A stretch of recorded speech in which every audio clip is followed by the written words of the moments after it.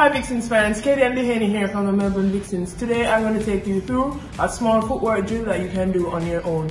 However, I don't have a netball, so I'm going to replace the netball with a small tennis ball. Let's go.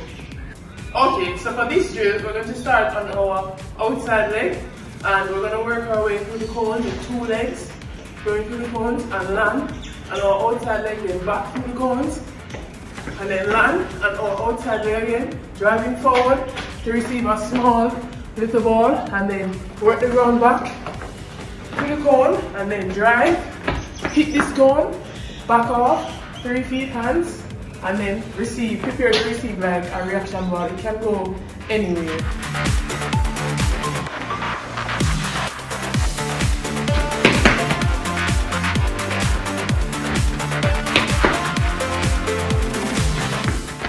I hope you enjoyed that one. Remember, keep your arms pumping while you go through the cones, eyes up, and also take your distance before your hands. Lastly, to finish off, let's do 5 each side with 2-minute break in between, because at the Vixens, that is what we do.